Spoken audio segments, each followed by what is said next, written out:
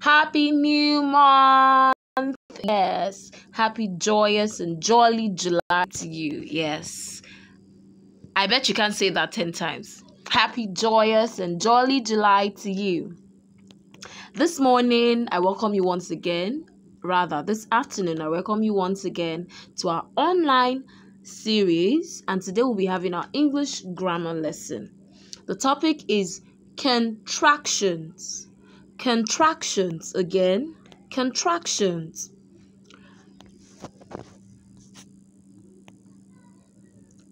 Learning objectives. At the end of this lesson, we should be able to explain the concept to expand and contract.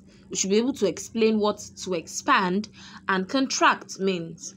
And secondly, we should be able to identify contractions in sentences. We should be able to identify contractions in sentences.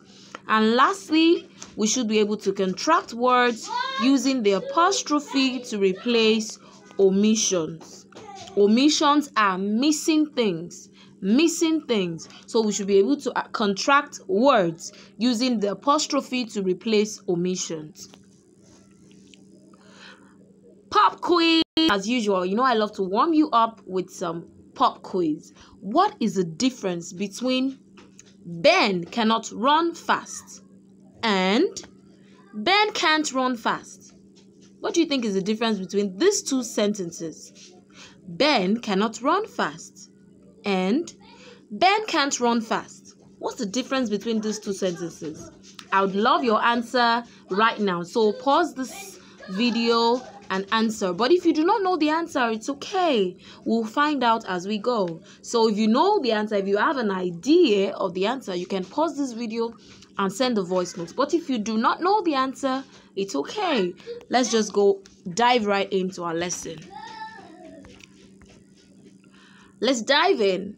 The first activity. Now, I told you before this lesson to get a rubber band. So I hope you're with your rubber band right now. Hold your rubber band and stretch it wide. Let me see you do that. Can you see it? Yes, do this. Stretch it wide. What you have done is expand. You have expanded the rubber band. Now let me see you expand the rubber band. Have you done that? Awesome. Now release your hand on the rubber band. Have you done that? Very good. What you have done is to contract. So expand means to stretch, to make something bigger. To contract means to make something smaller. Can you see the difference? Expand your rubber band again. Now contract it. Very good. Very good. Can you see the difference? What is contraction? Now the word contraction is from the smaller word to contract.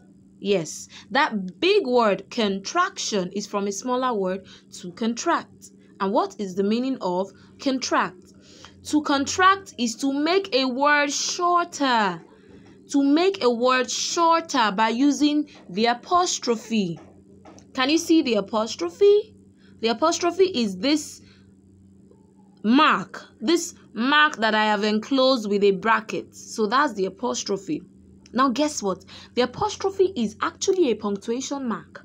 Don't worry, I'll show you what an apostrophe looks like. So this is an example of an apostrophe. So to contract is to make a word shorter by using the apostrophe in place of the omitted letter. What do I mean by that? Let's take a look. Look at this word cannot is a word. I can make the cannot a shorter word by crossing out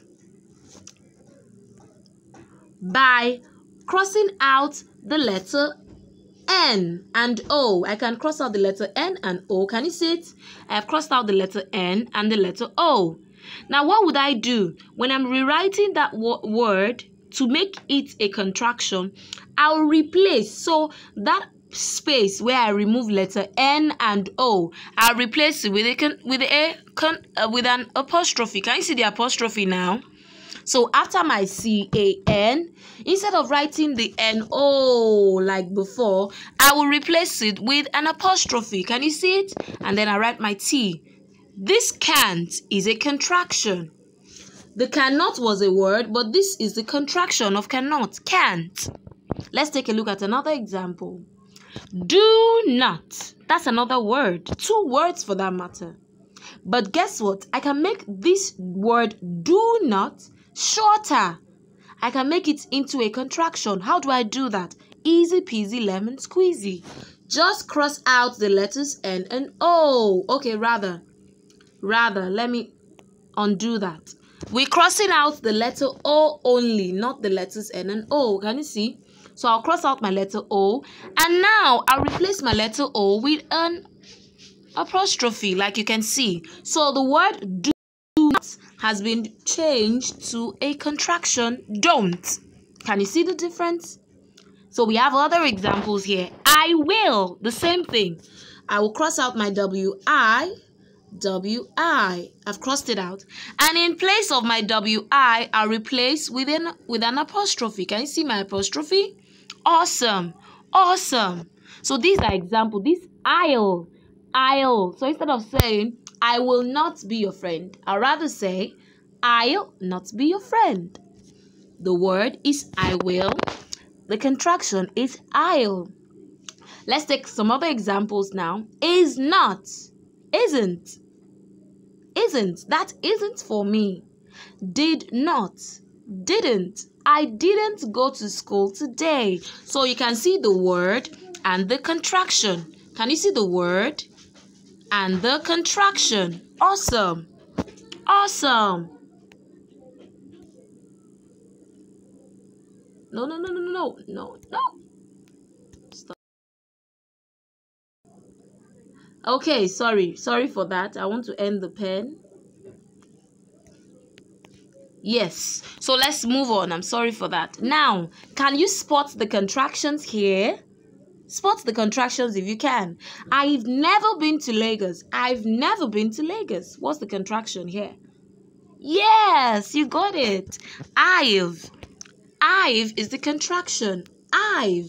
We can't eat lunch now. What's the contraction here? Awesome. Can't. And lastly, that isn't my book. What's the contraction here? Isn't. Awesome. Very good. So, sorry for that. Yes. I hope you've learned something today. See you back in class.